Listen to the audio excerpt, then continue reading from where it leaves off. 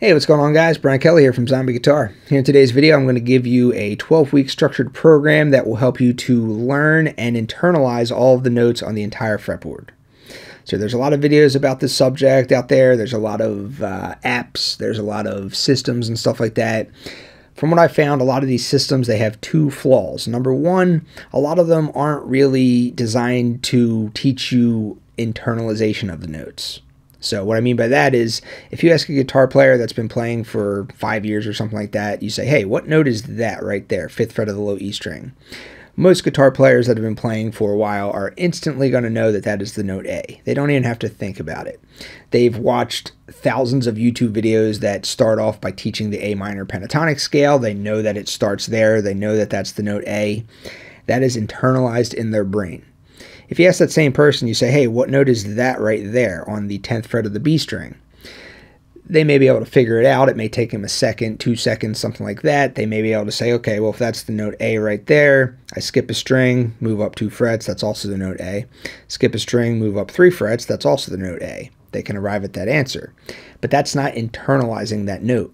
They had to think about it. It's not instant recall of the note. They don't know that that is the note A in the same manner that that is the note A. The second issue is that there's 12 notes in total, and of those 12 notes, 5 of them can either be called by their sharp name or by their flat name.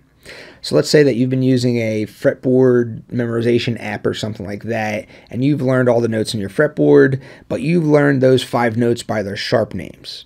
So take this note, for example, right here, 9th fret of the B string. You've learned and you've internalized that that is the note G sharp. All right, so if someone says, hey, what's that note? You instantly can say, okay, that's G sharp, no question, didn't have to think about it, you have that internalized.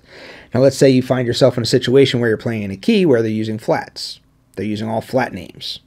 So that's not going to be referred to as G sharp anymore, that's going to be referred to as A flat. So you may not have that same instant recall of that note as referred to as A flat. That may be G sharp to you, but if someone says, hey, where's A flat on the B string? You may have to think about it. You have to be like, oh, okay, well, if that's A, oh, there's A flat. Took you a second to arrive at that answer, but that is not instantaneous recall. So this 12-week program addresses all of that stuff. It will have you internalize all the notes on the fretboard, so you just know them instantaneously, and it will also address the whole sharps versus flats thing.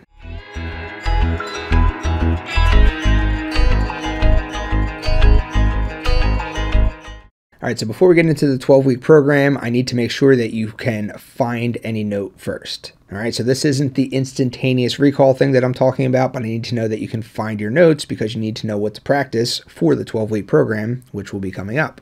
So first of all, you need to know what your notes are on the low E string and on the A string. So how do you do that? So you know that the open E string is the note E. So the musical alphabet only goes from A to G. So there's A, B, C, D, E, F, G. Those are the only letters that are found in the musical alphabet. And then there's sharps and flats. So sharp means one note higher than, flat means one note less than. So there's no sharp or flat in between the notes E and F, and there's no sharp or flat in between the notes B and C. All right, so I know that's a lot to take in if you're new to this stuff, but that's the way that the musical alphabet works. It is what it is. So let's just go up the E string applying what I just said right there. So you know that the open E string is the note E. So the next note would be F. As I said, there's no sharp or flat in between the notes E and F, and there's no sharp or flat in between the notes B and C. So open E, F, F sharp, or G flat. All right, so one higher than F is F sharp, one less than G is G flat. All right, then you have G. One higher than G is G sharp, or one lower than A is A flat. All right, so that's how the musical alphabet works. Then you have A sharp or B flat, then you have B, then there's no sharp or flat in between B or C, so there's B, and then there's C, and then there's C sharp or D flat, and then there's D, D sharp or E flat, and then there's E again. So that's all the notes. That's all the notes in the low E string. Between the open string and the 12th fret, that's all your notes. Everything just repeats after the 12th fret. So you have E, F, F sharp, or G flat, G, G sharp, or A flat, A, and so on. So everything repeats every 12 frets. So all the strings work the same way. It's just that each string is a different starting point. So on the low E string, it starts on the note E, and then you move up through the musical alphabet until you get to the next E. On the A string, it starts on the note A, that's the open A string. You move up through the musical alphabet until you get to the 12th fret, then you're back at A again. On the D string, you start on the note D, you move up through the musical alphabet until you get to the 12th fret, you're back at D again. The next thing to know before we get into this 12-week program is the way that you can find the notes on the other strings. So if you know your notes on the low E string and on the A string, you can find the notes on any other string. It'll take you a second, may take you 2 seconds, but you can still find them. So the way that it works is if you know your note on the low E string, then the same exact note is going to be found on the D string 2 frets higher. So if this is the note A right here on the 5th fret of the low E string, you're going to skip a string, and then you're going to move up 2 frets. That's also the note A. If that's the note G on the 3rd fret of the low E string, you skip a string, you come up to the D string, you move up 2 frets, that's also the note G. Now the same concept applies to the A string as well. So if you know your notes on the A string, you can easily find your notes on the G string by simply skipping a string and moving up 2 frets. So if that's the note D right there, 5th fret on the A string, you just skip a string, move up 2 frets, that's also the note D. If that's the note E right there, 7th fret of the A string, you skip a string, go up 2 frets, there's the note E again. When you get to the D string and the G string, then it's skip a string and move up 3 frets. So if you know that that's the note G right there, 5th fret of the D string, you're going to skip a string, come up to the B string, and then move up 3 frets, that's also the note G. Or if you know that that's the note A right there, 7th fret of the D string, just skip a string, come up to the B string, move up 3 frets, that's also the note A right there, 10th fret of the B string. And then the same concept applies if you're starting on the G string. So let's say that you know that that's the note C right there, 5th fret, skip a string, come up to the E string, move up 3 frets, there's also the note C. Or if you know that that's the note D right there, 7th fret, you can find that same note by skipping a string, come up to the E string, and then move up 3 frets. There's also the note D. So that's how the notes on the fretboard are laid out. So that's not instantaneous recall of the notes, but that will still allow you to find a note if you have to. That's how the fretboard is laid out. Let's get into the 12-week program now. So the program works by focusing on 2 chords at a time for 1 week each. So there's 24 chords in total, there's 12 major chords, and there's 12 minor chords. So for week 1, you're going to focus on 1 major chord and 1 minor chord. For week 2, you're going to focus on 1 major chord and 1 minor chord. You're going to do the same thing for all 12 weeks. So you don't have to do it in this order, but I would recommend just kind of using the circle of fifths and going around the circle of fifths in a clockwise manner. So on week 1, you're going to do C major and C minor. On week 2, you're going to do G major, G minor. On week 3, you're going to do D major and D minor. And you're just going to move around the circle of fifths in a clockwise direction until the 12 weeks is done. So for each week, you're just going to focus on the 3 notes that make up the triad for the chords that you're working on for that week. So in week 1, you're working on C major and C minor. So the 3 notes that make up a C major chord are C, E, G. The 3 notes that make up a C minor chord are C, E flat, G. Remember, the only difference between a major chord and a minor chord is that one note right in the middle. It's known as the third. A major chord has a root, a third, and a fifth. Those are your 3 notes. A minor chord has a root, a minor third, and a fifth. A minor third is just a flattened third. It's 1 less note than the third. So major chord is root, third, fifth. Minor chord is root, flat third, fifth. So it's not required, but it's highly recommended that you practice this stuff over a single chord backing track.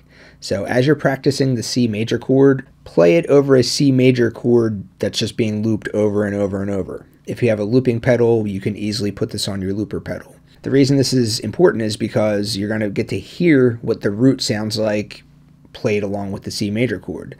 You're going to get to hear what the third sounds like played along with the C major chord.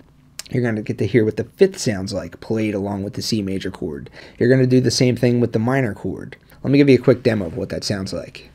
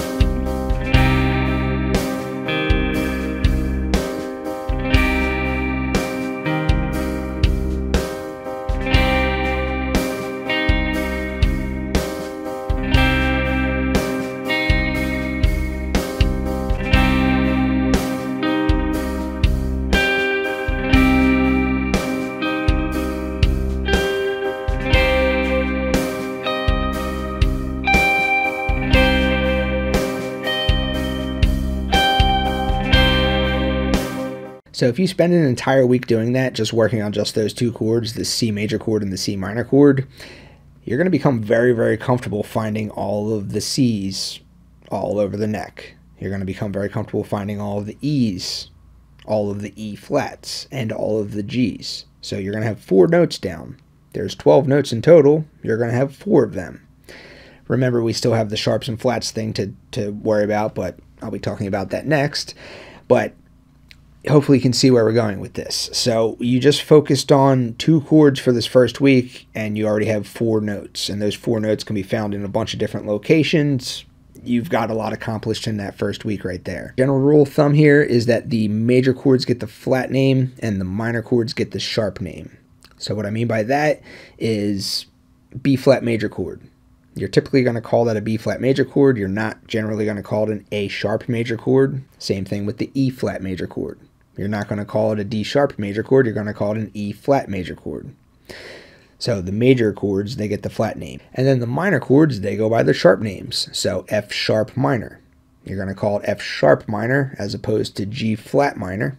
Same thing with C sharp minor. It's not going to be called D flat minor. It's going to be called C sharp minor. And then you have G sharp minor.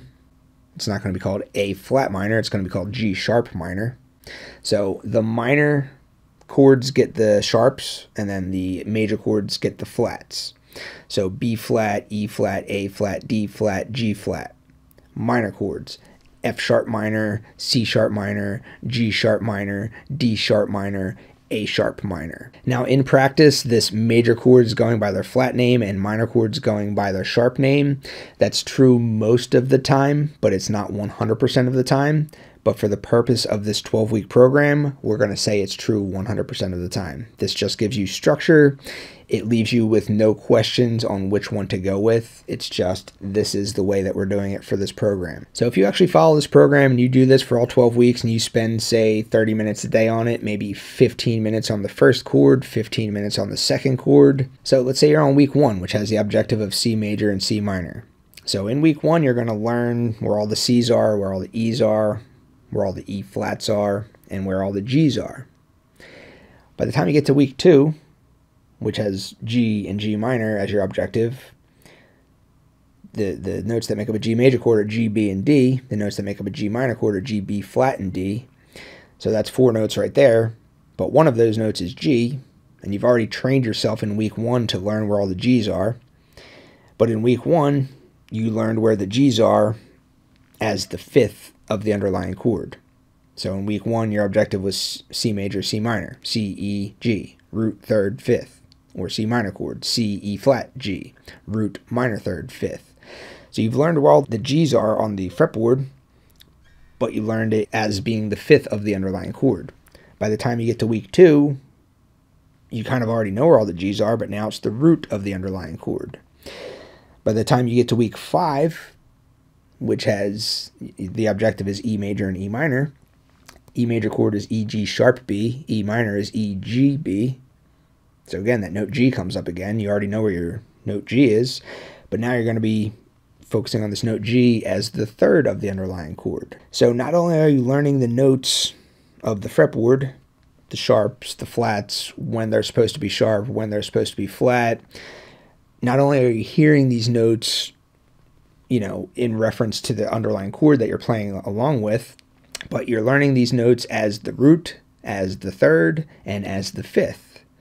So there's just so much going on in this 12-week program as opposed to just popping on a fretboard, you know, note memorization app or something like that, hitting play and playing some sort of memorization game.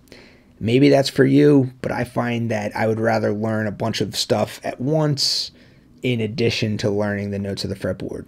And that's what this 12-week program is all about. So that's going to do it for this video. I hope you guys enjoyed it. Thank you for watching. See you next time.